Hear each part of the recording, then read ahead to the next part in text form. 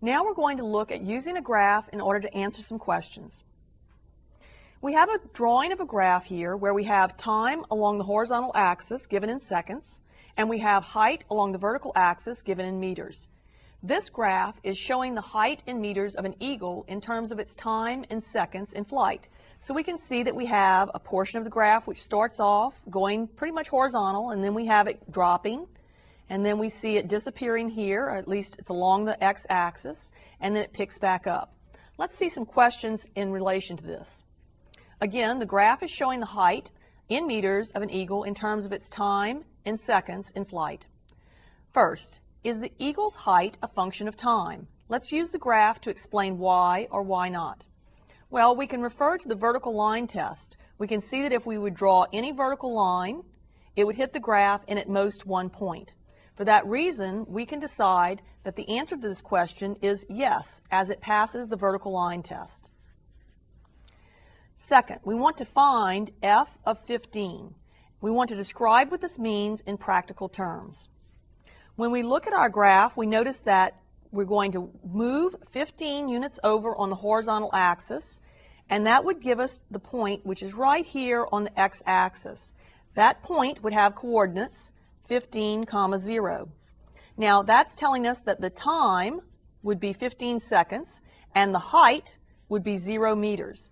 And so f of 15 is going to equal the value 0, and that means in practical terms that 15 seconds into this particular flight, the eagle is actually going to be sitting on the ground, that is at a height of 0. C.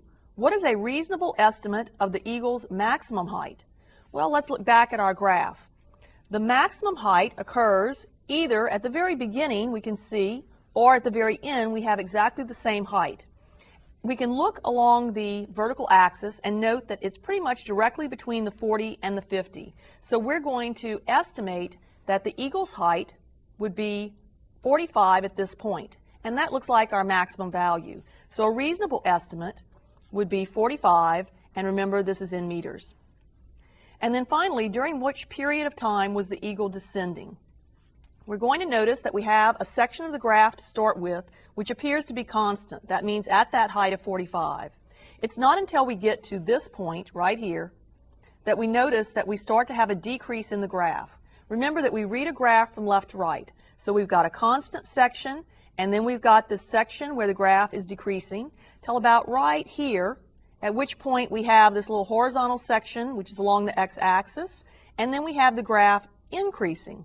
So let's determine that if we started at this point and we moved over to be right above, about right here, that in this region, as we move from 5 seconds to, and I'm going to approximate about 12 seconds, we have the eagle decreasing.